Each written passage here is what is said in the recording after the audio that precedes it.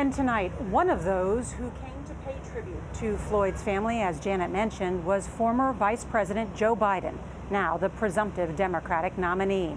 Biden and his wife Jill met with the family at a Houston restaurant for more than an hour.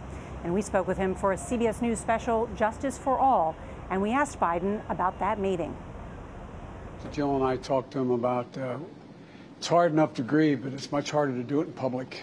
It's much harder with the whole world watching. We're an incredible family. His little daughter was there, the one who said, "Daddy's going to change the world." And I think her daddy is going to change the world. I think what's happened here is one of those great inflection points in American history, for real, in terms of civil liberties, civil rights, and just treating people with dignity. You've seen the Black Lives Matter painted on that street just outside the White House. Some demonstrators added, equals defund the police. Do you support defunding the police? No, I don't support defunding the police.